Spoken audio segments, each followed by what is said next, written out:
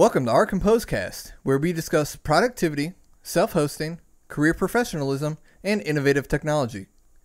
Here to bring you the latest from the open source ecosystem and beyond is yours truly, Andrew Syriac, and with me is my co-host, Jack Moore. How are you doing today, Jack? Doing well today, Andrew. I'm doing well. How are you? I'm doing good. Let's go ahead and get into it. So this week, as always, we're going to start off with some news items here. I have put in the show notes the output from what we were talking about last week, the service version review script, where we list the versions that we are currently running in all of our supported environments, our stable branches. I guess I'll launch into this because this is something I am actually kind of passionate about. I wanted to see, to kind of get ourselves on the same page here. Anytime a new service gets added, we bump a stable version, a minor release at least. Now, major versions, according to semantic versioning, it would be anything that breaks backwards compatibility. So if we do anything that breaks, like I think the first break from 0 to 1.0 was when we added the ability to extend storage virtually infinitely. But in order to do that, we had to revamp where our Docker volumes were sitting and where they were stored and how we stored them. And that broke backwards compatibility. There was no way to make 0. Whatever work with 1.0 and beyond. So we had to keep going forward and could not maintain backwards compatibility. So in order to indicate that, we bumped a full major version. And I guess the other thing I wanted to say as well is that while some of these are up to date, if you look close enough between master and latest, most of them will be an entire minor version behind. That is because, according to semantic versioning, the highest bug fix version of a minor version receives all the bug fixes while being stable, while not introducing more bleeding edge features. So we're trying to balance stability here with bug fixes and security. So you're going to see Nextcloud, for instance, the latest release is 19.0.1, whereas we are riding the 18.0 train. Now, if there becomes an 18.1 train, we'll go on that, but we won't upgrade to 19.0 until they create a 19.1. So then we will upgrade to 19.0 and track the bug fix releases from there of 19.0. We're keeping one minor version behind what the latest version is. Perfect. Yeah. Anything else to add on that? Should I jump into other news here? Go for it. Yeah. So in other news here, the Have I Been Pwned code base is being open sourced. Troy Hunt recently posted a blog article saying he was going to open source his project. I was under the influence, based on kind of what I saw around, that he was only open sourcing part of the code base on GitHub, was my understanding. But what I saw is that he's always kind of thought of the project as being open in spirit. I'll quote it here. A heap of really amazing projects are open source these days. He said the platform runs on Ghost, which is open source. He mentions Visual Studio Code, which I was having some problems with earlier this week. But he said that it sounds like he uses that to develop. And most of the libraries in Have I Been Pwned are open source as well. So Have I Been Pwned is the password check. It's the is my password all over the internet? Is it super easy and guessable? It checks. It's an aggregator of password dumps and account dumps. Yeah.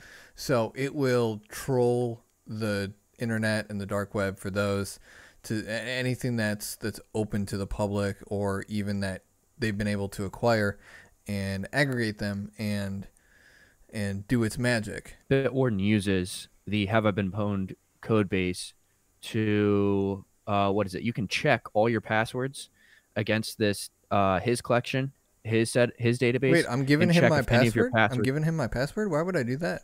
No. It doesn't work like that. But be pretty interesting if you did. it sends your password to Have I Been Pwned as some kind of a hash or whatever. So it'll encrypt your password and hash your password before it sends it out. And then it will check to see if your password was in any of those data breaches, right? So it will say your password has been pwned because it's been leaked somewhere, right? That's the whole thing that this Have I Been Pwned service does for you. It tells you whether your password's been pwned or not. Definitely. So I guess everyone out there with the password, password 1 or Hunter 2. 1, 2, 3, 4, 5, 6, Hunter 2. Yeah, you might want to go out and change those. Also, in news this week, we have Jitsi Meet now on FlatHub. With this, big news is that it's on FlatHub. So rather than virtualizing, a VM or an OS, this virtualizes the application tree. One of the huge technologies, or one of the major technologies that plays a role in this, is OS tree, which is what I saw was mentioned. And it was described as a Git for apps. So something to keep in mind here. I know here at OurCompose we use the Jitsi Meet client. So I am currently running it via the Electron app. Ditto. But Yep. I will have to check this out using the Flatpak installation. I'm really not too familiar. I haven't run Flatpak, so it's something I'm probably going to check out. I might even do it with Jitsi Meet here. Yeah, and diving into a little bit of Flatpak too. I mean, it uses the same technology that Docker or other containers do, where it implements mount namespaces and PID namespaces other namespaces, as well as C groups and other tech that's integrated that allows containers to run. It does the same thing for applications in your desktop.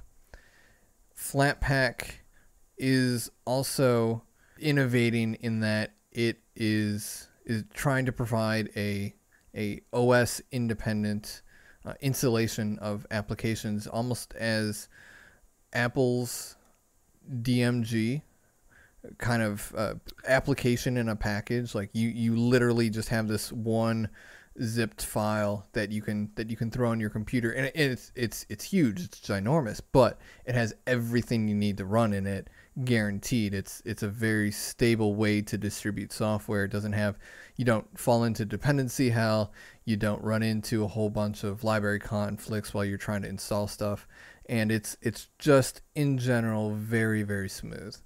Now, the actual security and the actual robustness are still being worked on, right? There are holes, there are gaps, but it is a promising piece of technology. That's not alone. Snaps, Flatpaks, and app images are all newcomers to this application like a container ecosystem. So they all have different strengths, different weaknesses, different implementation details, and they're just an evolution of how applications are being developed and deployed and distributed. Yeah. Right.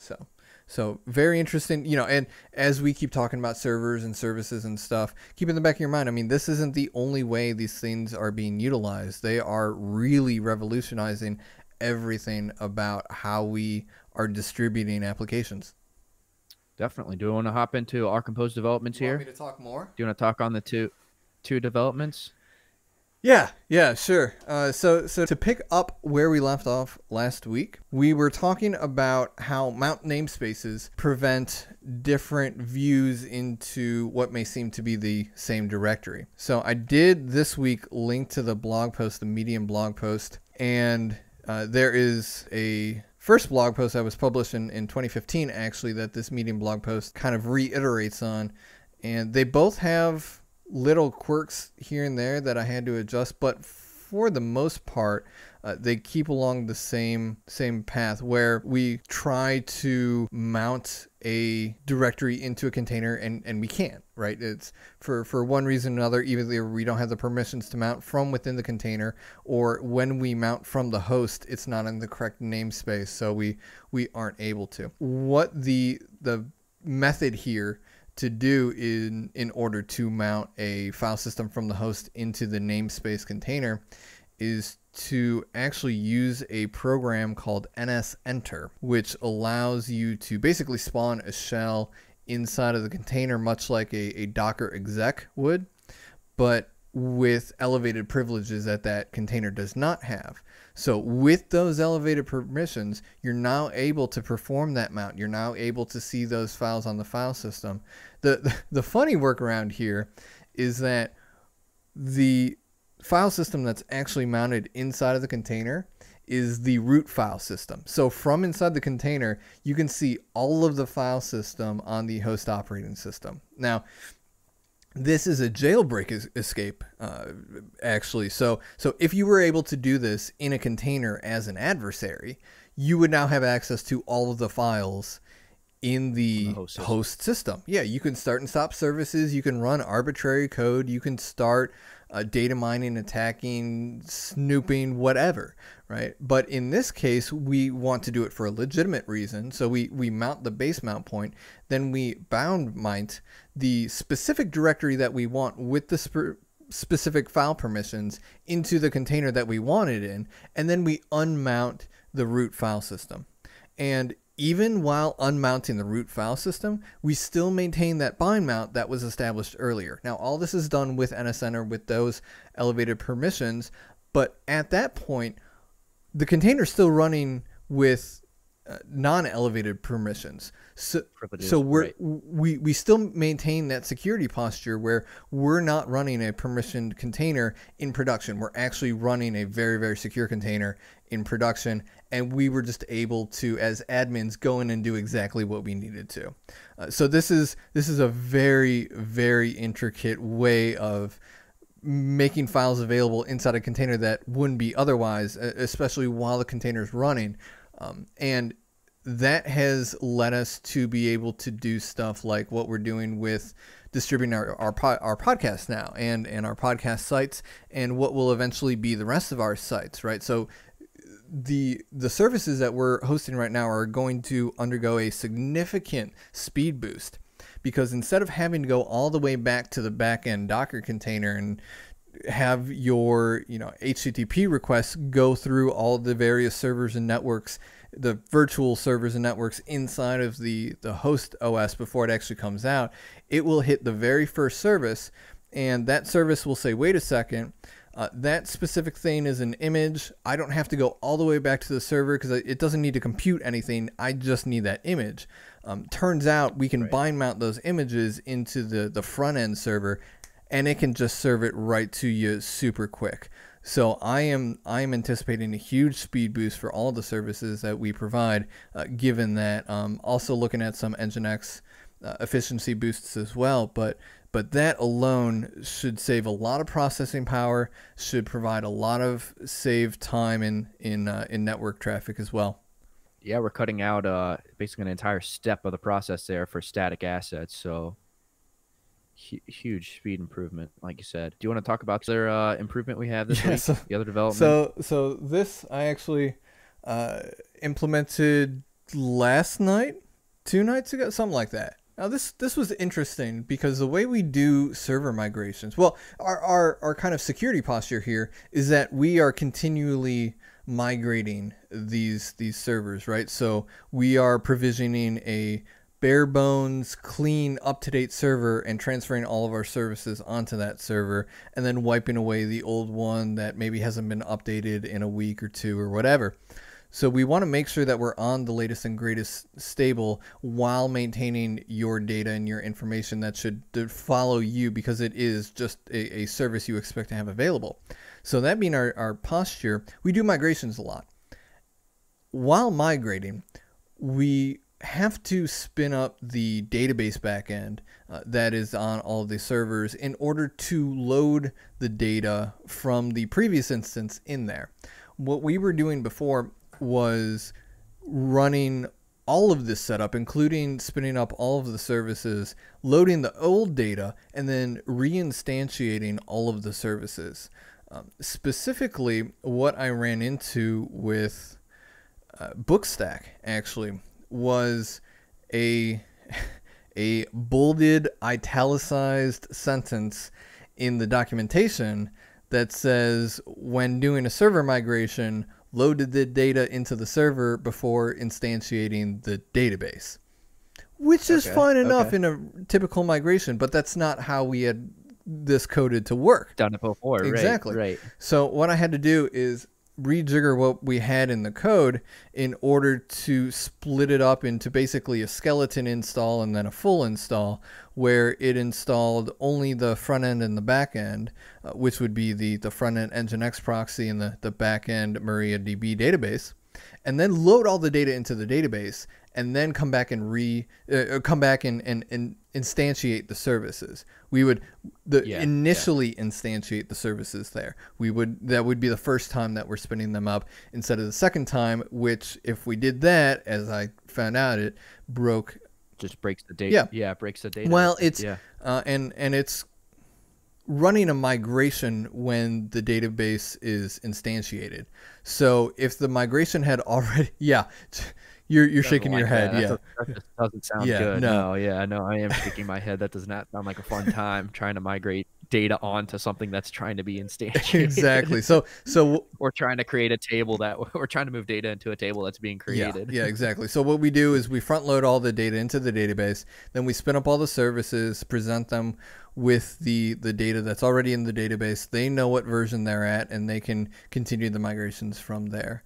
That's been especially helpful, especially migrating to newer versions of services, especially minor versions where they need to run those database migrations. So awesome. With that, should we hop into our integration discussion? I see we got a twofer here. Canboard initial configuration. I see Nextcloud Deck. We do. I didn't want to slight any of our other services because they offer boards as well. I mean, it doesn't seem fair to exclude Nextcloud when we're talking about Kanban boards, just because it's not specifically designed for that use case right off the bat. I mean, it does have a fully fledged application that's actually been pushed and hit 1.0 recently, and I think it's a really well done implementation, and I wanted to give that a fair shake as well, and then go through the differences between that. What I wanted to touch on with Canboard was the initial configuration. We've had several overview episodes where we've gone over what something is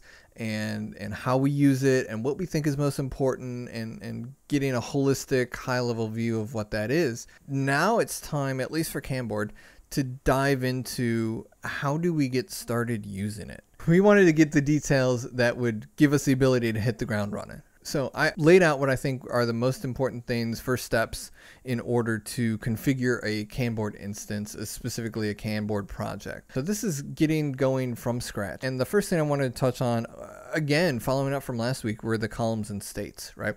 So I walked through the setup, where to go to get to where the columns are, and what you can do with the columns. So the columns, you can change their names, you can delete them, you can edit them, you can add some, and that's really all you need to do with them. There's not a whole lot of configuration. Obviously, the biggest part of this is the configuration. So it's like, what columns do I even need, right? How do I want to track this? The basic way to start off with this is to figure out how to configure your columns. What columns do you have? So I give a couple of different workflows, and I know we touched on some of these as possibilities, but I really wanted to break down how they could work. As we were talking about last episode, the most basic of states are to do, doing, and done.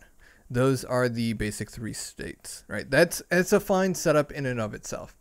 However, adding a couple of states makes the workflow much more flexible and robust. My recommended setup for any general board, and this fits a lot of workflows as we'll go over, but in general, this is what I would say.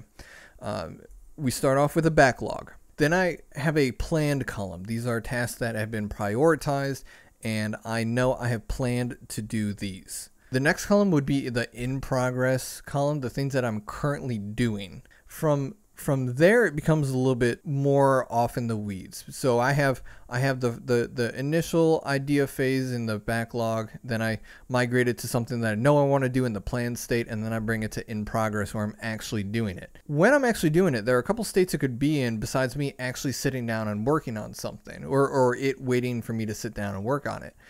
It could be waiting in some kind of response from someone else, or some kind of follow-up that I need to perform. The next column is the review or the testing column. So this is after I've gone back and forth with people and I'm ready to review or test this. The second to last column after that is the pending column, the one I like to call the time activated column. I think that sums it up better than anything. These are typically set aside for events where an event would occur on a specific date or at a specific time. If I don't want to see that in progress, because I can't do anything until that time, right? If I have a concert that I'm going to, right, I'm going to throw it in the pending column because that concert is until next Saturday. I can't do anything until next Saturday. And then the last column is the done column. Now, this is the most rewarding column because when stuff gets put into the done column and then you come back the next day, and maybe it wasn't a great morning, or maybe you're just like super groggy and you're looking to get some pep. It's great to go back and say, look what I accomplished in the past week. Look what I did, right? Now we do a little special something with our done column. We actually have it so that Kanboard tracks the days a specific task has been in that done column, and once it reaches 20 days, it closes out that task, which hides it from the default view, which is perfect because I want that to be around so that I can review it. When Jack and I get together for our review meetings, right, we go through everything that's in that done column. We say, all right, what's been there for less than 14 days? And because we do review meetings every 2 weeks and we go over that, we see what's been done. A couple other configuration options I wanted to go over, for instance, for like a CRM or a sales pipeline, right? If you think of from left to right, as we're setting up these columns, what would be applicable for all of these various scenarios, right? Initial contact or like outreach or a brand new lead, a brand new customer, brand new someone, right? And then what would be different between that and then someone who's signed on, who's behind your project 100%, but is the first time that they're going through the process of working with you, of having a relationship with you. And then how is that going to be different from someone who's done this before and, who you're trying to maintain a relationship with, right? Are there similarities throughout the process for all three of those states? And I would say yes. And I would say you can track them all in this kind of general workflow. So you have a backlog of sales leads, a backlog of work to be done, of relationships to be maintained. If I make a point of calling someone quarterly, that's gonna be something that I have in there waiting, ready to go. Then the next column would be our initial contact. Something's got to kick this off, whether it's me reaching out to someone emailing me, whether it's any one of those. You're gonna have that initial contact and trying to document or develop, what's the need here, right? How can I help? What's the problem? Where can we fit in? And then once that's done, there could be another column in a consultation or requirement documentation and a kind of general negotiation, trying to feel out, what we can do, how we can help, and what are the details, what do we need to get to, can we get on the same page in this, and can I provide something that's going to meet your need, right? If we continue past that, then you're onto the development phase. Seeing as this is just a relationship board, I'm just going to call it a development phase. So you're going to develop what you develop, how you develop it, maybe use your other boards to start developing stuff internally, that's fine. But as far as your customer's concerned, you're developing something for them. Once leaving that column would put your task into a demo column or almost an acceptance testing column where you say, all right, here's what we've come up with, what we're able to provide. Does this meet your needs? Does this need refinement? How can we make this better for you? Is this something you're going to be able to work with? And back and forth. And I actually foresee, a lot of going back and forth between that development and acceptance testing column. Second to last, you're going to put it in a delivery column, whether that's you needing to deploy it to them or deliver it to them and bill them for that and kind of finalize all the details of that transaction. Or even just to follow up and say, hey, this is, you've been with us a year, right? Let's give you a annual discount or something like that, right? So you're gonna put that through for them. Once that's done, you get the satisfaction of moving it to the very last column, the close column. And you can see how that could be applied to all stages of the life cycle, whether it's a brand new customer, someone who you're working with for the first time, or someone who's been established in your ecosystem for a while. And I think that's a good concept to use. Obviously, any of these can be tweaked. If you don't need the time activated column, then don't use it, right? If you don't need the development column, if you can go straight from a customer saying that he wants something to you delivering it, get rid of the development column. That's fine. These are at the whim of the people who use them. Obviously, a system is only going to be as good as if you're using it. If it's not conducive to you using it, or if it doesn't make sense for your specific application, then change it. Absolutely, make it make sense for you. So these are, once again, just examples. I think you covered it pretty well. The one thing I note, it's the difference between review and waiting is external versus internal. Cool. All right. Well, do we want to hop into rows and swim lanes next? Yeah, this right. One's fun. Rows that are colloquially known as swim lanes are used to break up the tasks on the board in one of several ways. There's once again no set way to do this. This is entirely up to whatever makes sense for the business. These should be used to indicate priority, with the higher priority towards the top. This is purely visual. The other thing is, don't use these to split up tasks by assignee. That's what the assignees and other filters are for. Swim lanes are for stuff that cannot be indicated by that. So the most basic swim lane setup, as we went through before, from top to bottom, would be having the critical tasks in the top swim lane, and then literally everything else in the bottom. And like I said before, this allows for us to immediately get ourselves in the habit of indicating something being critical and something being not, and not having everything be critical all the time. There's a setup that Jack and I use that I think has worked out very well that splits it into 4 swim lanes. One being critical at the very top, the next one being incidents, the third one maintenance, and the fourth improvements. To define those, anything that's a bug or an issue or a problem, anything that's a one-off solution, right, would go in the incident column. That would be the one right below critical, right?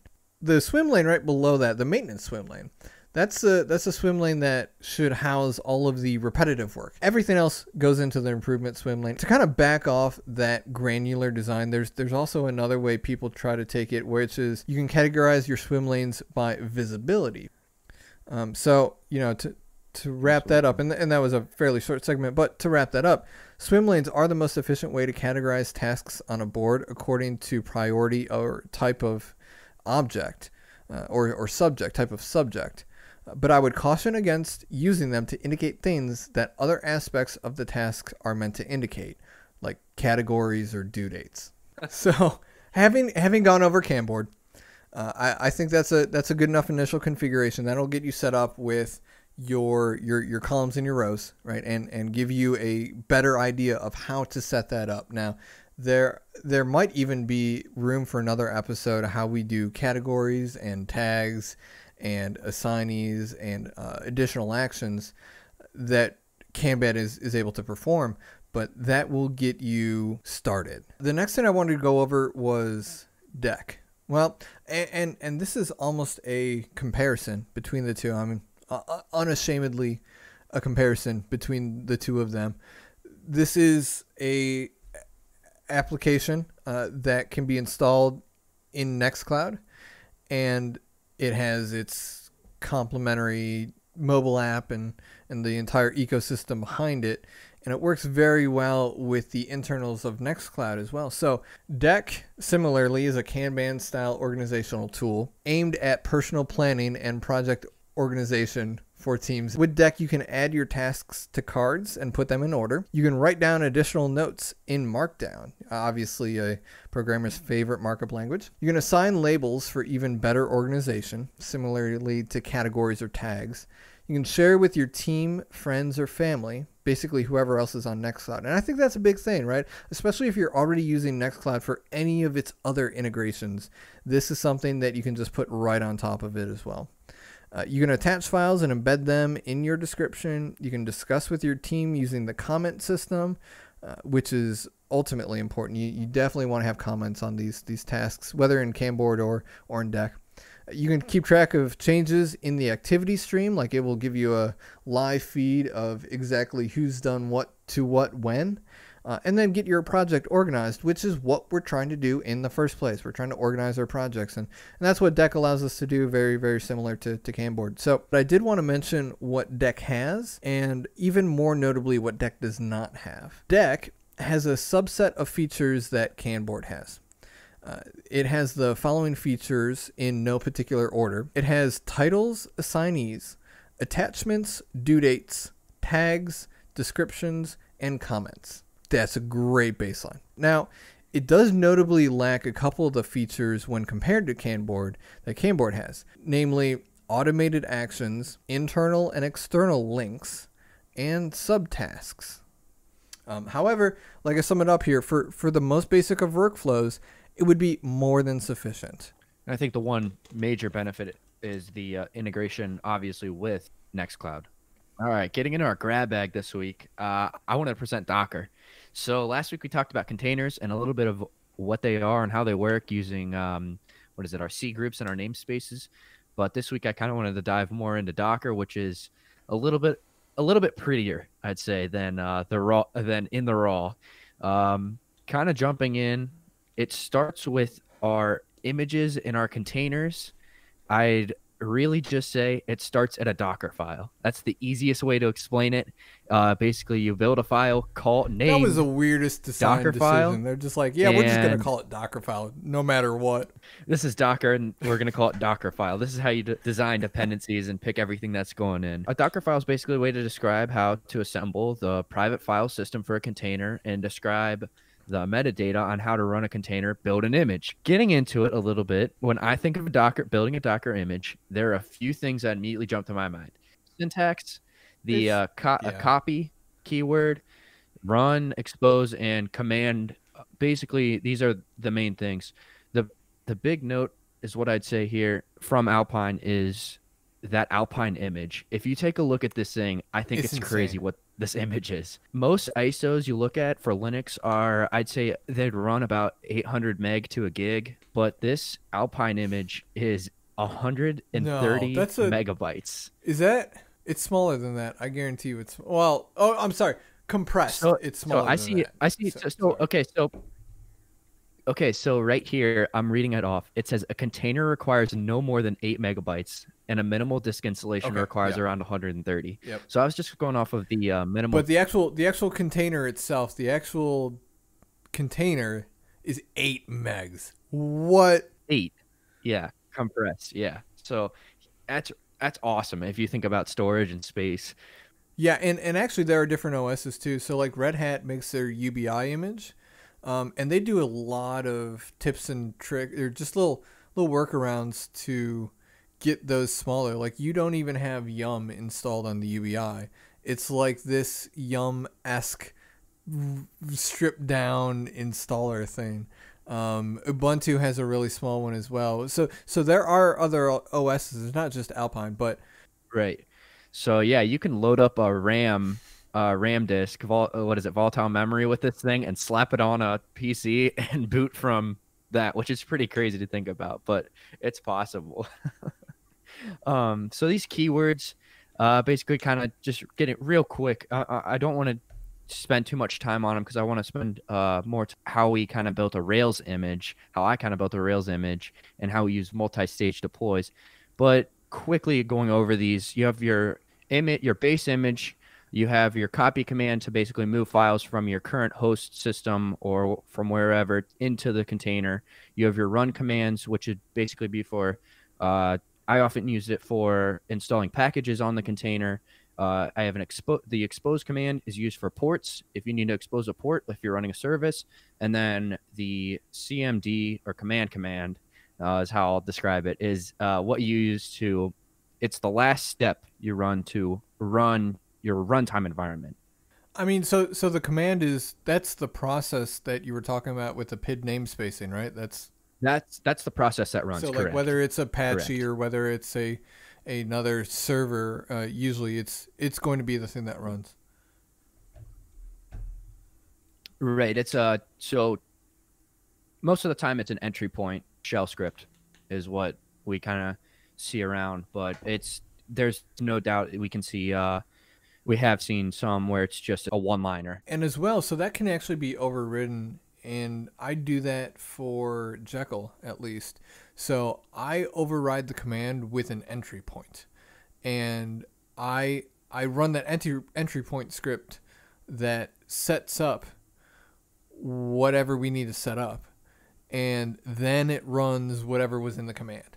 So we're still keeping the upstream command, but I'm kind of inserting my own little bit of commands in there in a shell script. Yeah, exactly. Just kind of squeezing it right in there and saying, hey, actually, before you run, could you do this?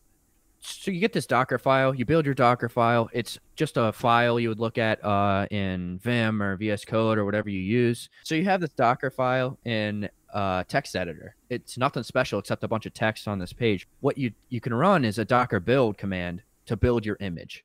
So once you've built it, you can actually push it up to a registry, and that image is now located on a registry. So once it's on that registry, where anyone, I should say, with access or permissions to that registry is able to pull down that image and run that image in a runtime environment, which would be our container. The one thing I'd compare images to is artifacts. Basically, it's everything bundled up. All your files, everything you need is bundled up and kind of stored and contained for your runtime environment. So just a few quick concepts here, and kind of the really just the benefits of some features of Docker are the storage features and networking. I'm just kind of briefly blow through them here, kind of talk about them. We've mentioned volumes and bind mounts. Andrew mentioned today how we use bind mounts and NSEnter to actually cut out the middleman here for our web services and our asset pipeline. So the main benefit of volume is sharing data among multiple containers. I kind of say the main benefit of bind mounts is sharing configuration files from the host machine to the container. A little bit about what we talked about earlier. And then the one other type of storage that there's out there I haven't used, but I'd be interested to try out is this temp FS. So I assume it's temp file storage mount. So it's when you don't want your data to be persistent on the host or the container, but maybe you need it for security reasons or to protect performance. So this basically loads your volume into RAM, into volatile memory for faster read write. Something I want to say about volumes and bind mounts. Volumes are able to be managed by Docker. Docker is able to create them, to destroy them, etc., etc. But they can only live within a specific directory that Docker knows about and that Docker controls. If you're mounting into containers from any other point on the host operating system, you're going to be using bind mounts. It may look like the same command, especially in a Docker compose file, but under the hood, those are actually going to be bind mounts and not volumes. Getting into the quick networking here, we have user-defined bridge networks. The main benefit, or when the use case is when you need to use multiple containers to communicate on the same Docker host. We have host networks, which are best used when the network stack should be isolated from the Docker host, but you want other aspects of the container to be isolated.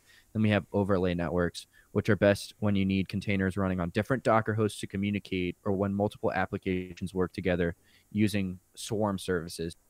Yeah, so a little bit about how we use it. We spin up one VM with, I'd say, a large amount of resources usually.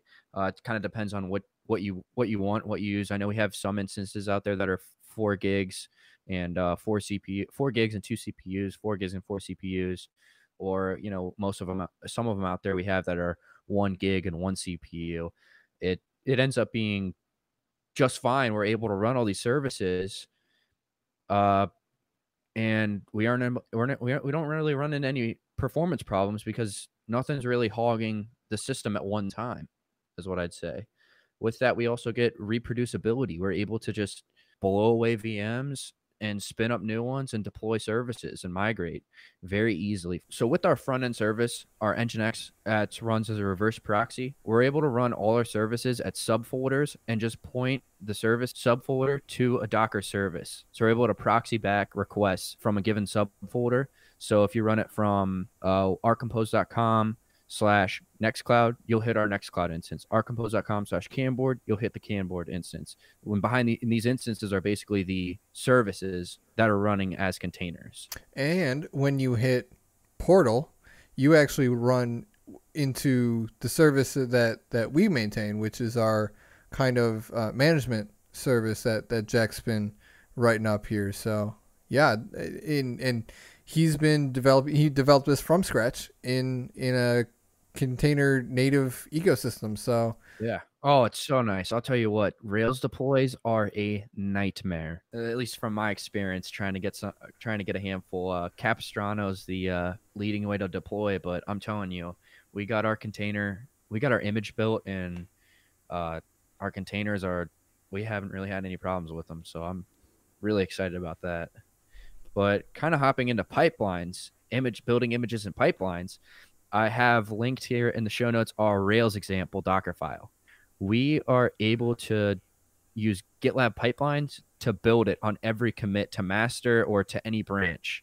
And we're able to check, did the build succeed or did it fail? If it failed, we can go back and look. We're able to use the image in a way that makes, whenever we run our compositional role or our migrations, we almost immediately know whether it's going to work or not. We can point to a latest image and say, okay, this is what I have being built.